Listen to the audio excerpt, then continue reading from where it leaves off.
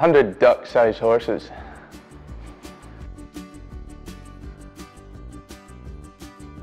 It was a race when I was part of the 2007 World Championships. It was Michael Phelps doing the 200 freestyle, which is my event, and he broke the world record. And before the race, there were, idols of mine such as Ian Thorpe, Peter van den Hoogenband said, "This record can never be broken." And then Phelps went in and smashed it by half a second, and that was just incredible. And I think because I was exposed to that as a young 18-year-old lad, it's kind of just stuck with me, and ever since he's just been the greatest athlete in my mind.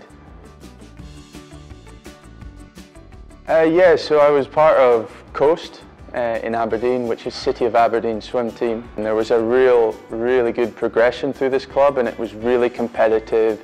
It's just super motivating, and I feel like that club gave me the best start in life of swimming. I turned up before a race, and I went to take my trousers off expecting there to be a racing suit underneath, and it was only my boxer shorts, so it was quite embarrassing having to run on poolside, everyone watching me, and suddenly have to try to fit on a racing suit in the space of about a minute. Yeah, I didn't race very well.